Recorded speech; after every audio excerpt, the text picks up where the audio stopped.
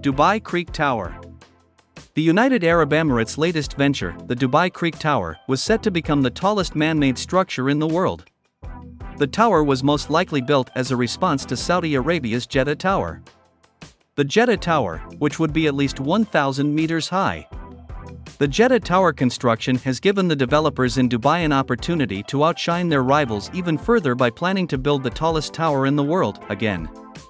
The Burj Khalifa is currently the tallest building with a height of 828 meters, so they originally planned for something even higher at around 1,400 meters to try and compete with Jeddah Tower. The official height of the tower was never revealed, probably because they didn't want to give any clues to the competition. With a bird's-eye view of the city and 10 viewing platforms, Dubai Creek Tower would have been the tallest building in the world. However, construction was soon stopped after its foundation was completed. Construction of the Jeddah Tower in Saudi Arabia stopped around the same time that work on Dubai Creek Tower halted.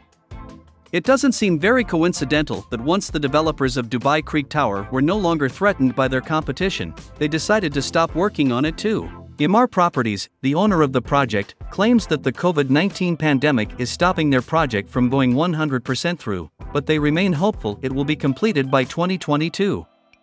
Even so, no visible progress has been made since the tower's stop in 2018. But the failure of Jeddah Tower may not be the only reason Dubai Creek Tower can fail. No one has ever created a building this high before. Steel cables reaching out to the top of the tower would need to stretch for over a kilometer. This cable net might be too big to work with at the moment, and it might not be possible for us to reach this height with the materials and technologies we have right now.